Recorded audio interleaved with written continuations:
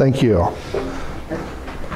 So thankful to the Lord for these folks who lead us in worship and music. This morning our printer wasn't working, so they're just so good. I give thanks to the Lord for them and how they're using their God-given abilities and talents and gifts for Him.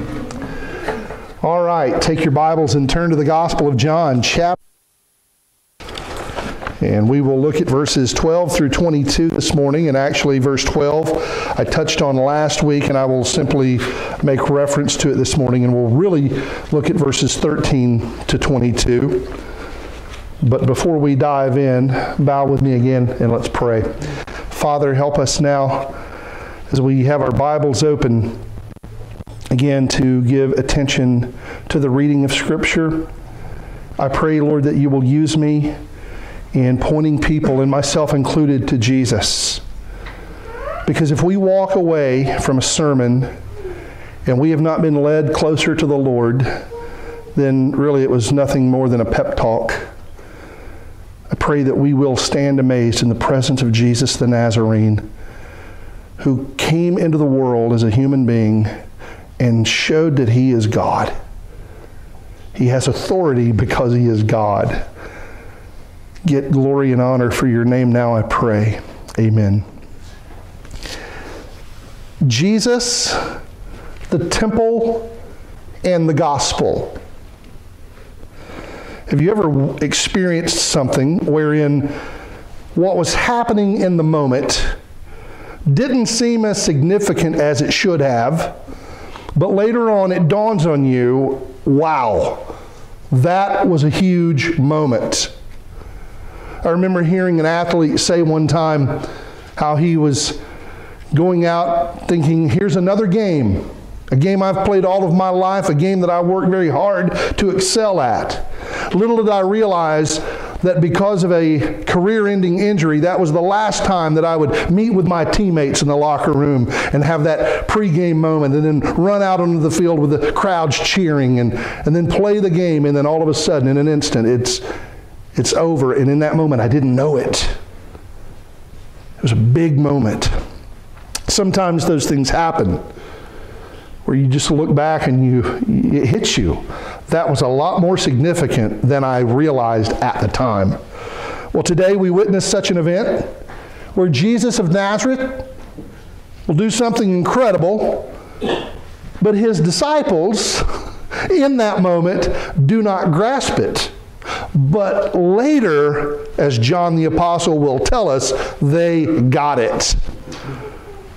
I remind you that verse 12 of John 2 is a verse, it's a sandwiched verse between the event of the wedding in Cana that we just read about, where Jesus turned real water into real wine. And remember, I told you that if you come to that text looking at it as a reason to be able to drink or as a reason not to be able to drink, you missed the whole point.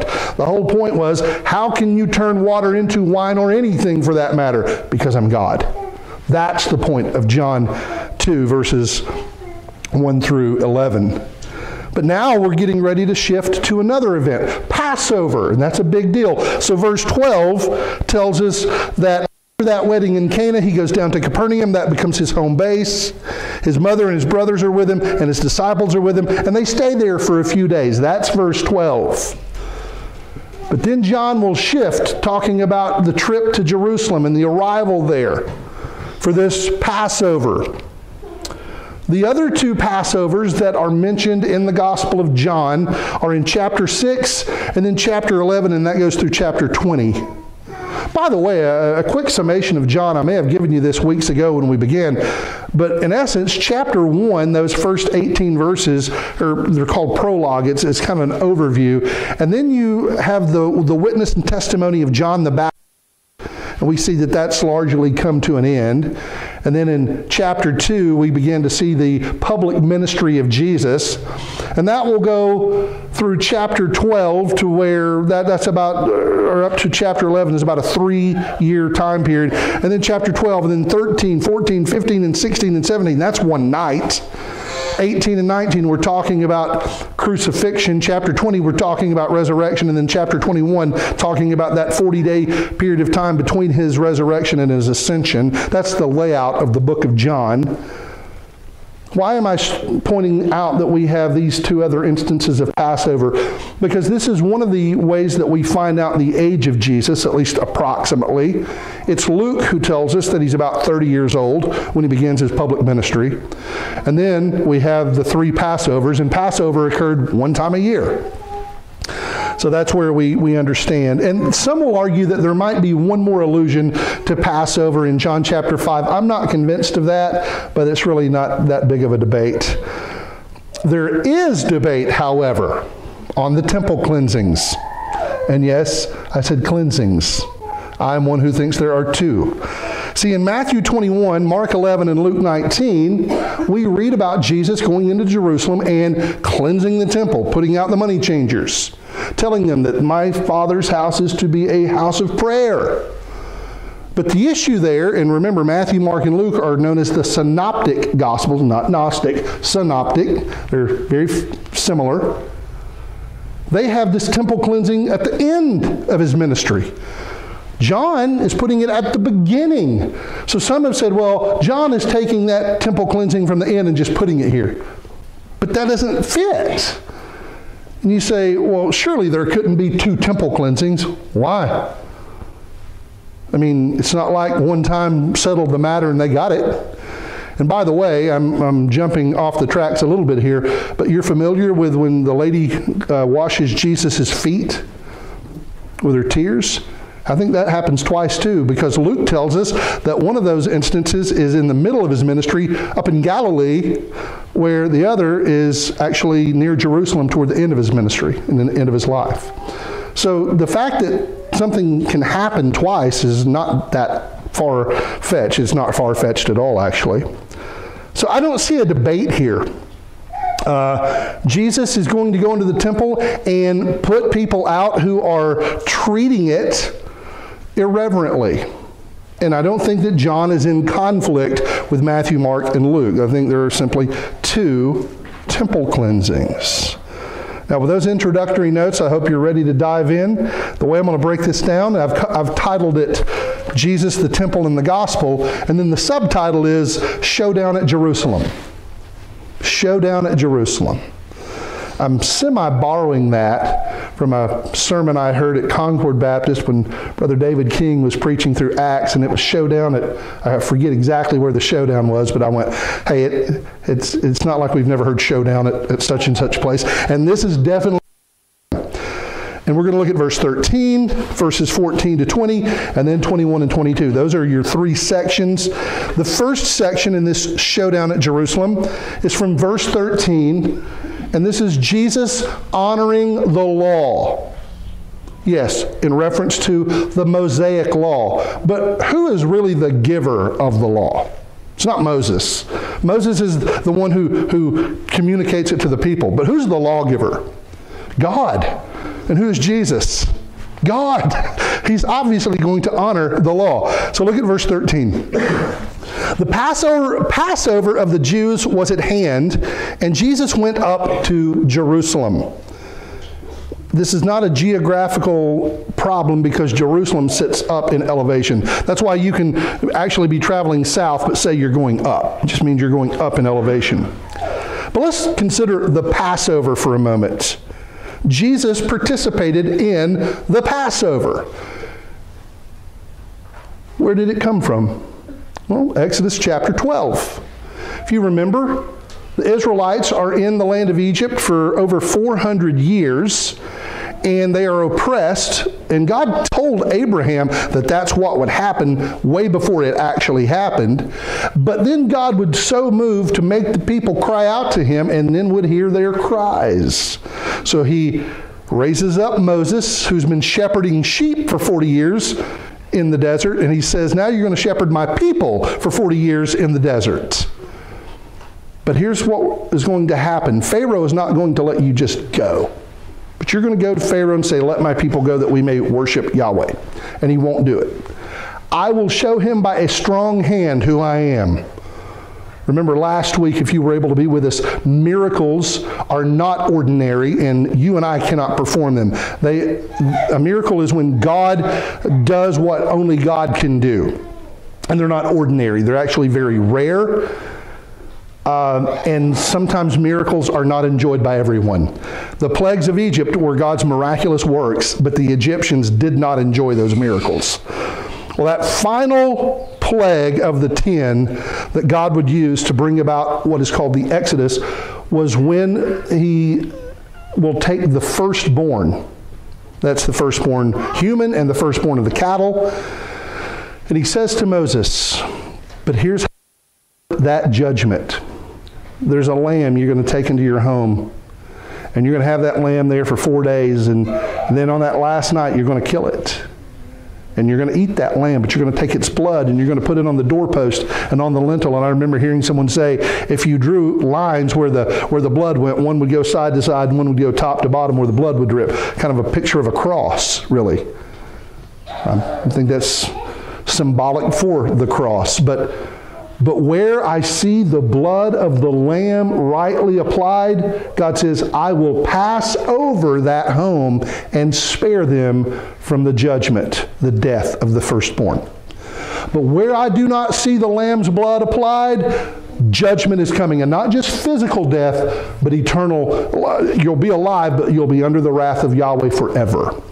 That's all the way back in Exodus chapter 11 and 12. In Exodus chapter 23, this is a little while after the Mosaic Law has been written down on the tablets and given to the people. We find that the Lord commands his people to come, or when they enter into the land to the place he will show them, that they will go to this one central location 3 times a year for what are called 3 pilgrimage feasts. You have the Feast of Unleavened Bread, which is tied to Passover. Then you have the Feast of Weeks. And that's interesting because that's Pentecost. You might remember that Pentecost is 50 days after Passover. And then you have the Feast of the Harvest, the ingathering later in the year, when they have the Day of Atonement, Yom Kippur. But he says, you're required to make these pilgrimage feasts, and the males are required to show up and present themselves. Well, Jesus is the one who has written the law, so he's obviously going to obey the law. He is required by law to go to Jerusalem and do this as a man, so he does. And you might remember that in the Sermon on the Mount, which comes from Matthew chapters 5, 6, and 7, Jesus says, I have not come to abolish the law and the prophets, but to do what? To fulfill them. I am the fulfillment of the law. The law cannot save you. It can expose your sin in you and make you feel ruined because that's what the law does. You can't keep the law and be okay with God. You can't. No one can. Paul makes that very clear. So we need a lawgiver and a law keeper. Jesus is the only one who is both. The sinless one who can keep the law. And he says, I've not come to abolish the law, but to fulfill it. Paul in Romans says that the law is still good. Now wait a second. Paul says in Galatians that the law was not given to save, but in Romans, which was written later, he says that the law is still good. It is. Oh, you mean for Jews? No, for everyone. How is that? Because in Galatians 3, Paul is talking to Gentiles about why the law was given. To expose sin in sinners. And then when they realize their complete powerlessness to do anything about their spiritual condition, the law says, but there is one who has kept me, and it's Jesus. Trust him. So the law is actually very good if you use it lawfully. Paul says that to Timothy. Because you can misuse the law. How is that done today? There are people who teach that you must believe Jesus and keep the law, and that's what gets you saved. Friend, then that would mean that his work is not sufficient and it requires yours on top of his. I've got news for you. If that's the way it is, nobody's going to heaven.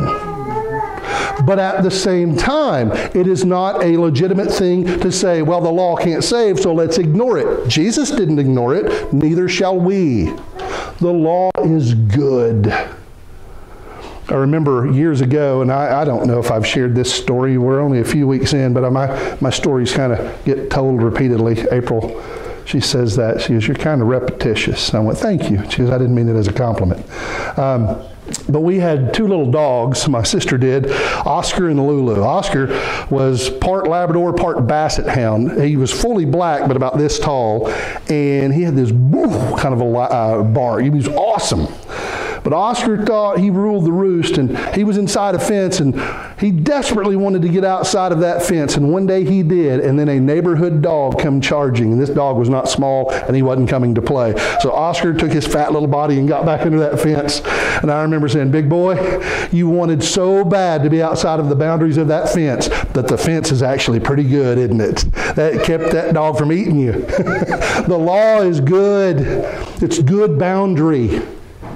Now, you can't keep it to be righteous with God, but it is good, and it exposes not only your sin, but the glory and majesty of Christ. Jesus was a law keeper. So, understand that we do not snub the law, but we do realize that it is Christ and Him alone, by His keeping of the law, that we are saved. Look at verses 14 to 20. This will be point number 2. In the temple, He, that's Jesus, found those who were selling oxen and sheep and pigeons and the money changers sitting there. And making a whip of cords, He drove them all out of the temple. It's ekbalo. He expelled them with the sheep and oxen. And He poured out the coins of the money changers and overturned their tables. And He told those who sold the pigeons, take these things away. Do not make my Father's house a house of trade.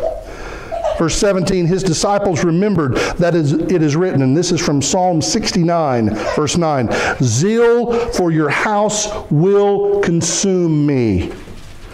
So the Jews said to Him, what sign do you show us for doing these things? Or by what authority are you doing what you're doing? Verse 19, Jesus answered them, destroy this temple, and in 3 days I will raise it up.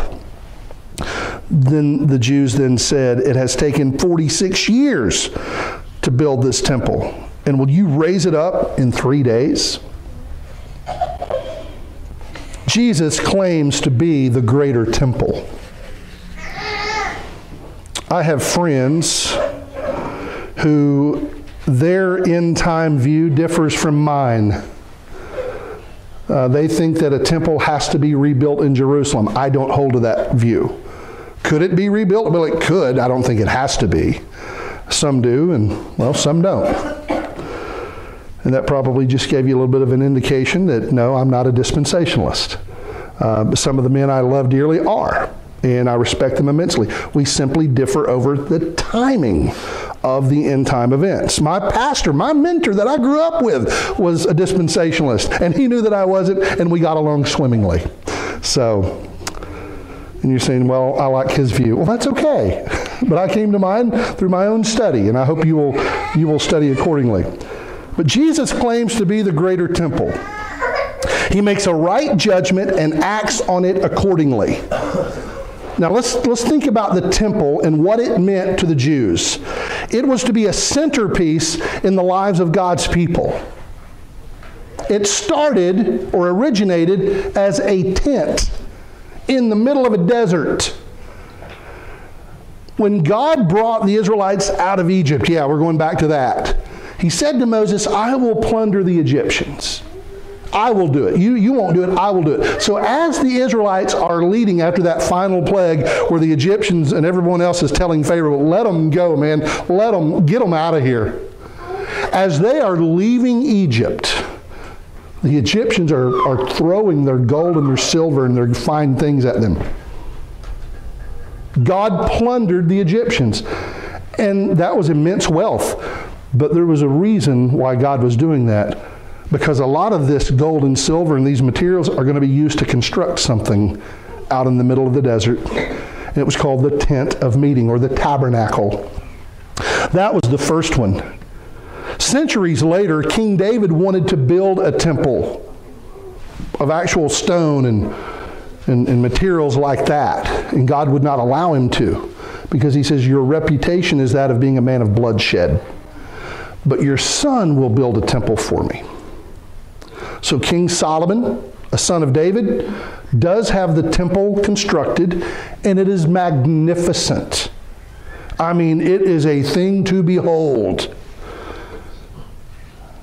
But then, in 586, King Nebuchadnezzar, you might remember him there in the time of Daniel, King Nebuchadnezzar, for 25 years, laid siege to Jerusalem, waiting for 25 years outside of the walls, but finally goes in and takes Jerusalem as God said he would allow him to do, and burns the temple to the ground. That's 2 Kings 25:9. The temple is destroyed. The people of Judah are taken into exile in Babylon.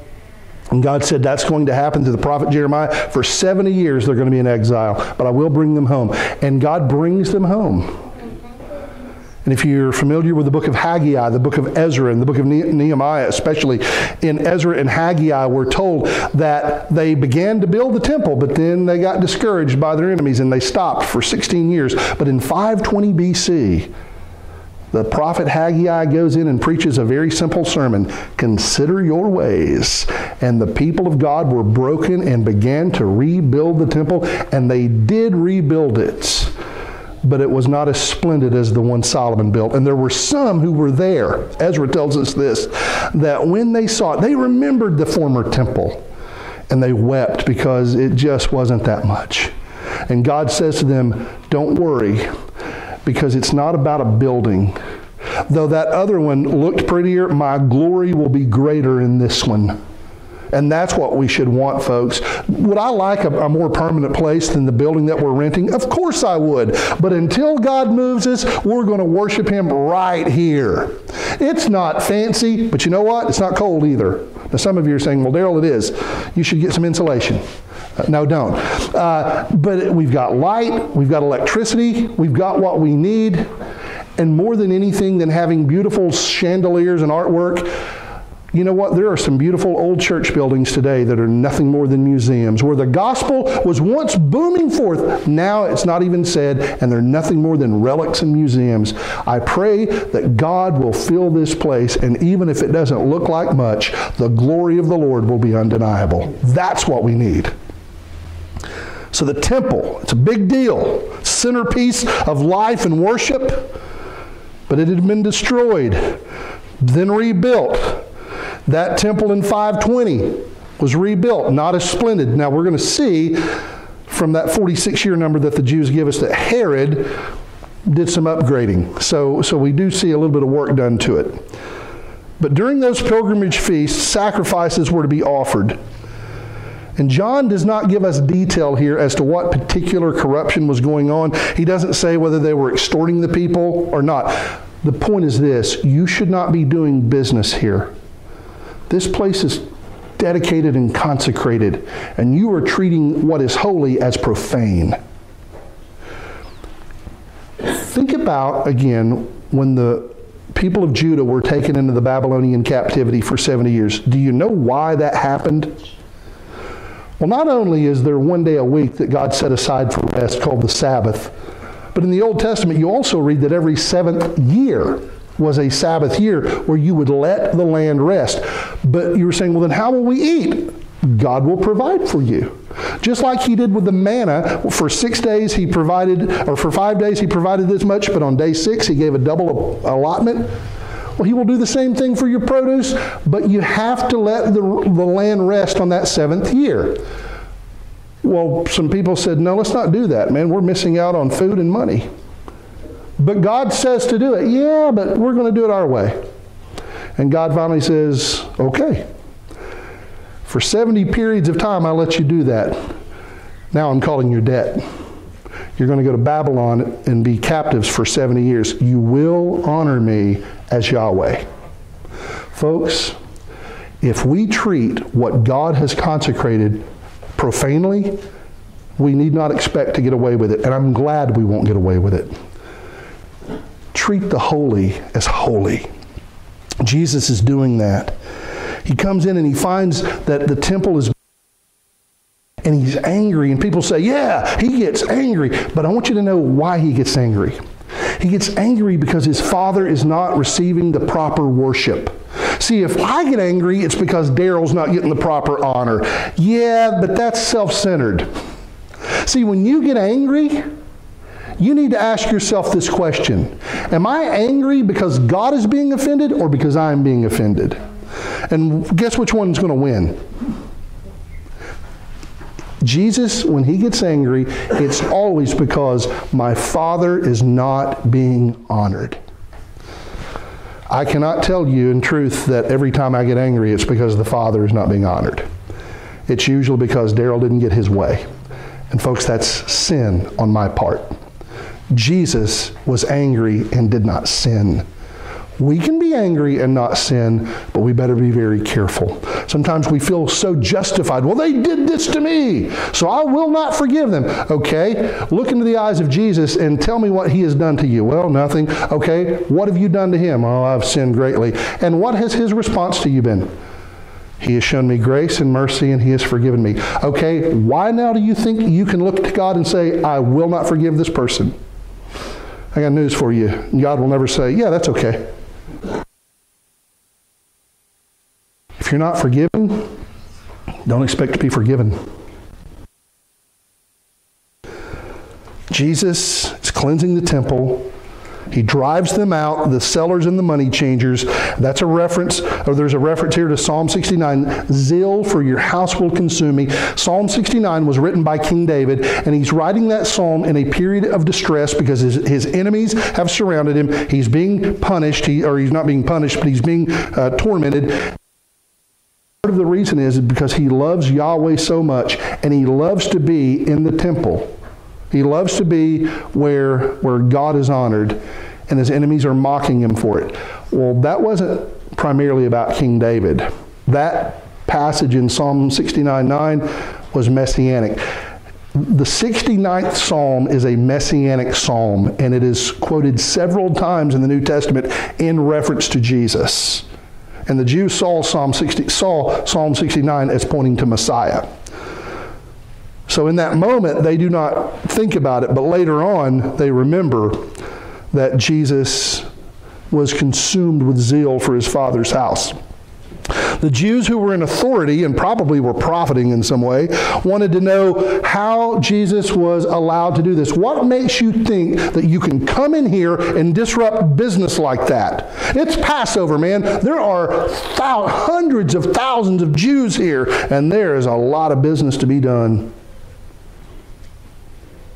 By what authority do you come in here and kick all of these people out? You might remember that in John chapter 1, verse 25, the Jews sent a delegation to John the Baptist to say, by what authority, if you're not the Christ or the prophet or Elijah, by what authority do you baptize? Well, now the question is being asked of Jesus, by what authority are you doing these things? And Jesus says, I'll tell you, what sign, what authority? Destroy this temple, and in 3 days I will raise it up.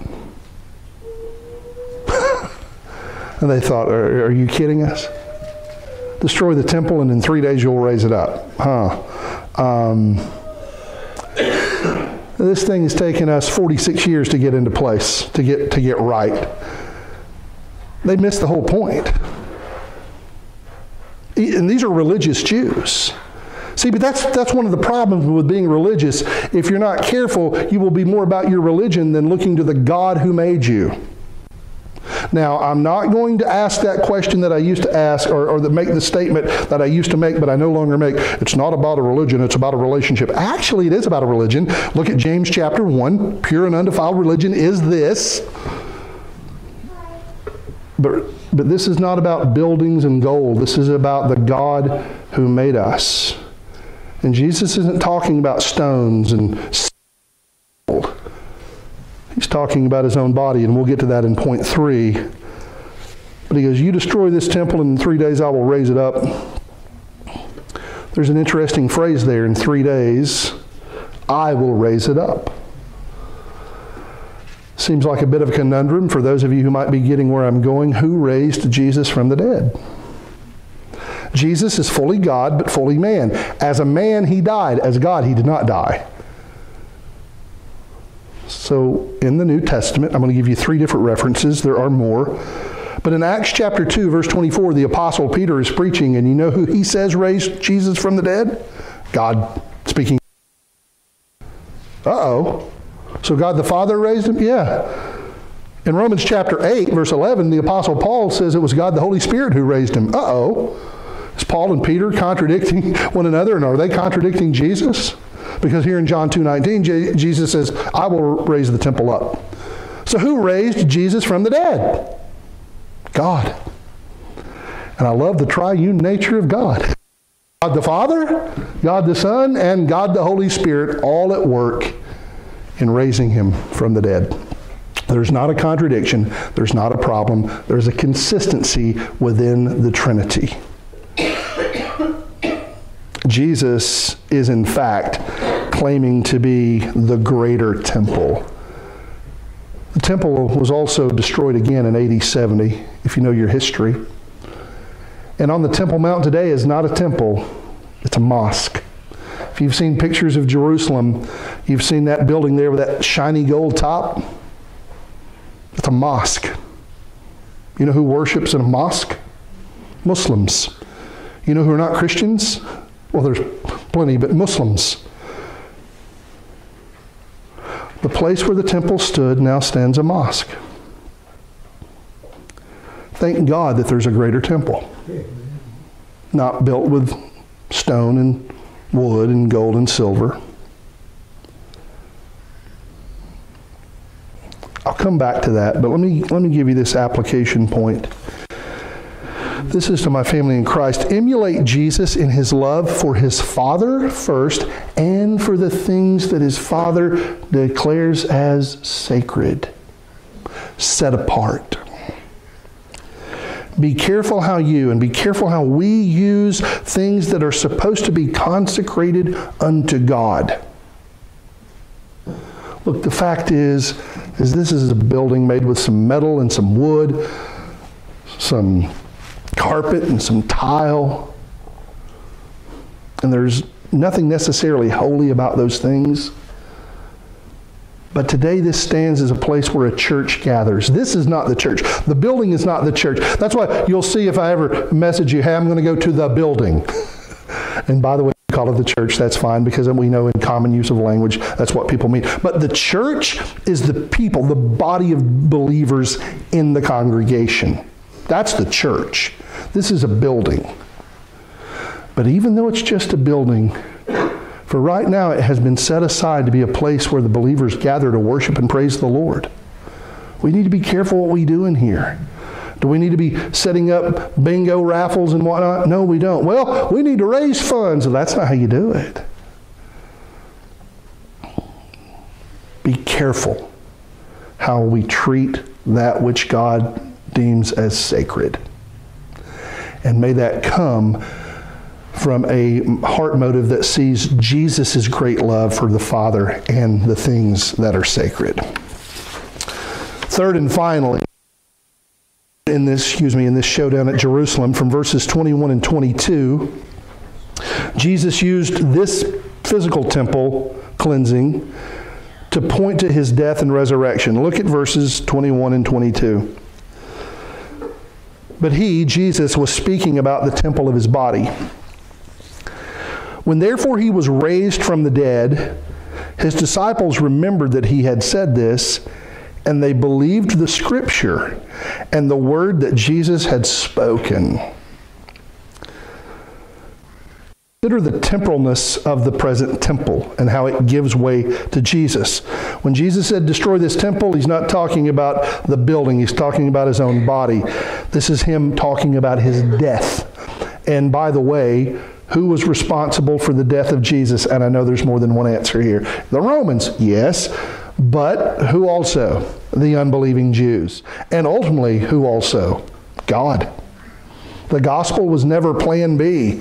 The gospel was the plan before man was ever on the earth. Peter talks about that in a sermon in Acts 2 about how this was the predetermined plan. Predetermined when? Before the world was ever made. You mean God knew that Satan would fall and God knew that Adam would sin? Yes. These things never took him by surprise. But the physical building, which started as a tent, then as a building, then as a rebuilt building, was always meant to be temporary. In Hebrews chapter 9, Hebrews is a great letter about the greatness of Jesus in comparison to other things. In Hebrews 9, we see that there's a temple not made with human hands. And the architect and the builder is God. In Revelation 21, verse 22, we find that the temple in the New Jerusalem is not a building, but rather it is the Lord God Almighty and the Lamb who are the temple. Jesus is the greater and final temple, folks.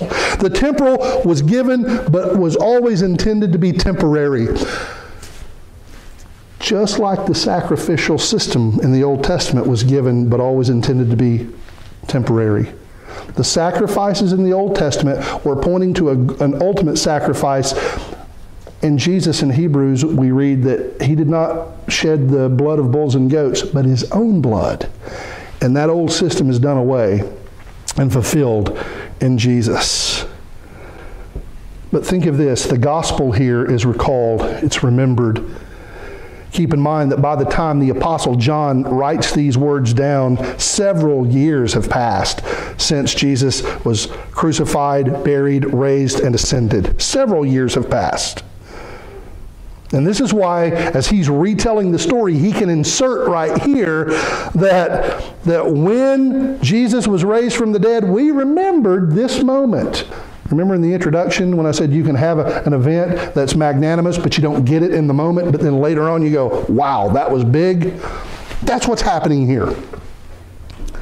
Some 3 years after this temple cleansing, when Jesus is resurrected from the dead, his disciples saw fulfillment in him. His words are to be believed even as the Scriptures are to be believed. Why? Because you can't separate the two. The gospel, in simple terms, is the good news of God about the sinless life of Jesus, the sacrificial death of Jesus, the resurrection of Jesus, the ascension of Jesus, and the return of Jesus. Jesus is the good news, by the way. He is the gospel. But then there are more complex realities about the gospel. The gospel is also very bad news for people who do not believe it. Whereas the gospel is good news for those who repent of their sins, trusting Jesus alone to save them. Hallelujah! There isn't better news. But for those who do not believe, those who will not turn from their sins and turn to Christ in faith, that very good news becomes a death sentence. You will be under the wrath of Almighty God forever and ever.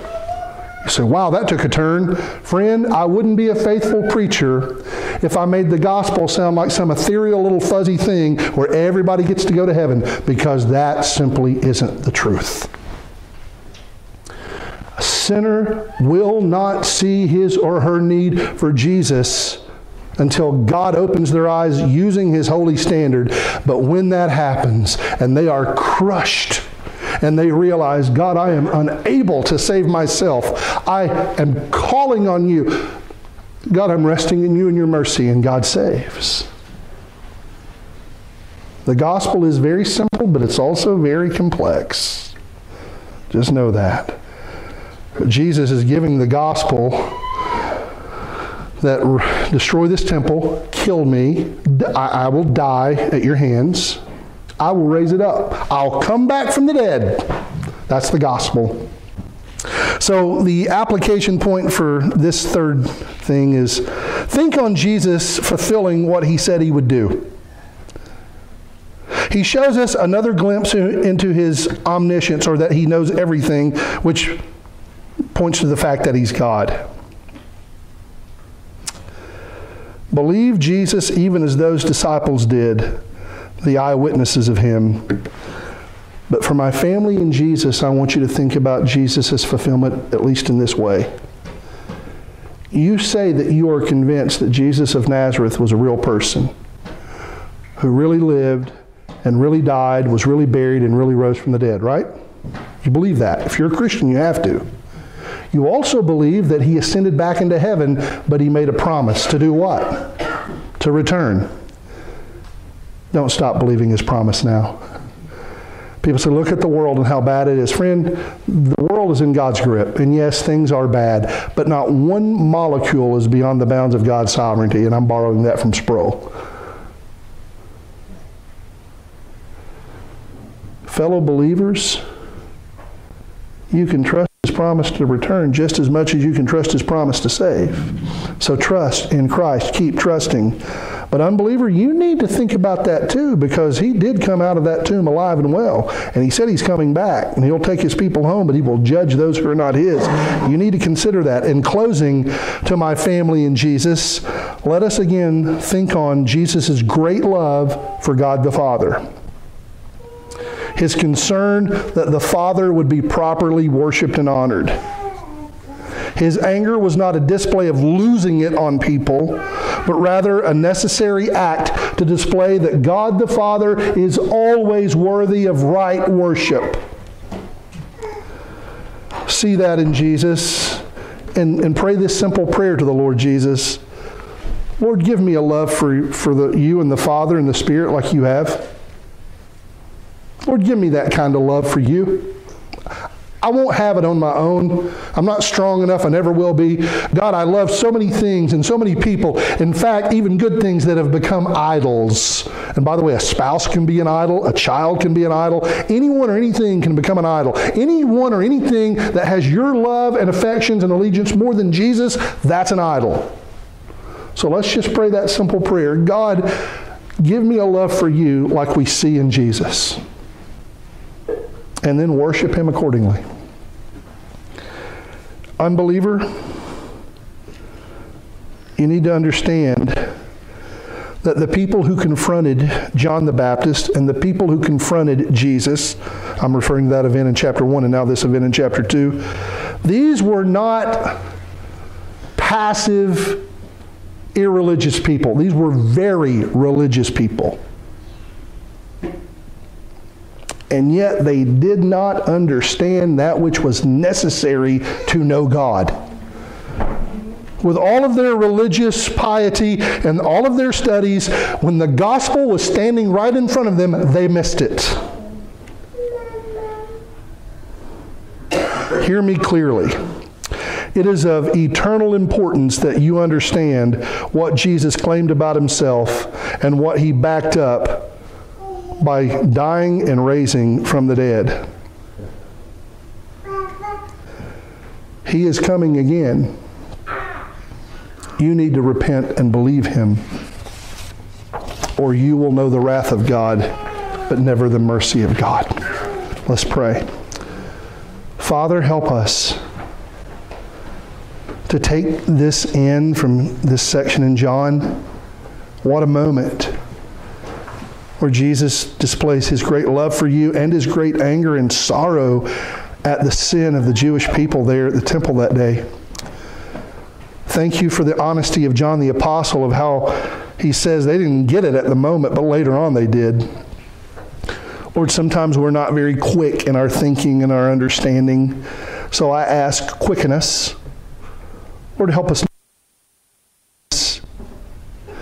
Grow us not only in the knowledge of you and your word, but in the love for you and your word. Lord, I pray for my family in Christ that we will treat that which you call sacred as sacred, and it will be because we love you, not because we're trying to perform for you. And help us to rejoice because the gospel is true. And I pray for the unbeliever that they will see finally their need for Christ, and they will turn from their sins and believe Him to save, knowing from the Scriptures that He is the one and the only one who does save. Amen.